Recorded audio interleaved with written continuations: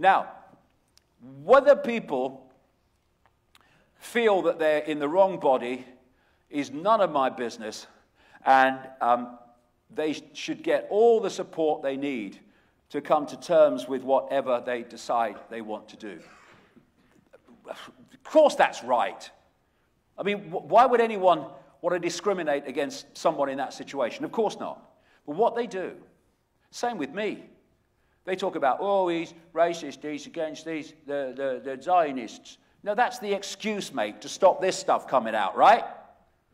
And so the excuse for transgenderism is we must stop discrimination against transgender people. But that's not what it's about. That's the frickin' excuse. They don't give a shit about transgender people. They don't give a shit about anybody. Got no empathy, nothing. The reason for the explosion of transgender is not to stop discrimination against transgender people.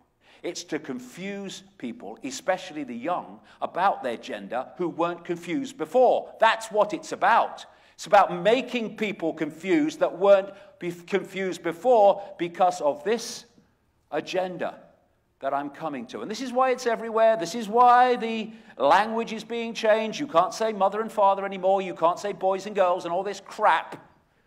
And I would say to people in this transgender arena, and it's often not transgender people who are pushing this crap. It's other people that are pushing it and using them as the excuse. It's a very different thing. My dot is not the only dot. And we need to look with peripheral vision at what's happening and why it's happening. Why is there explosion everywhere? Why do I tick transgender explosion off in every country I go into? Because it's a global agenda. And this is Richard Day. Dr. Richard Day in 1969. What did he tell those doctors?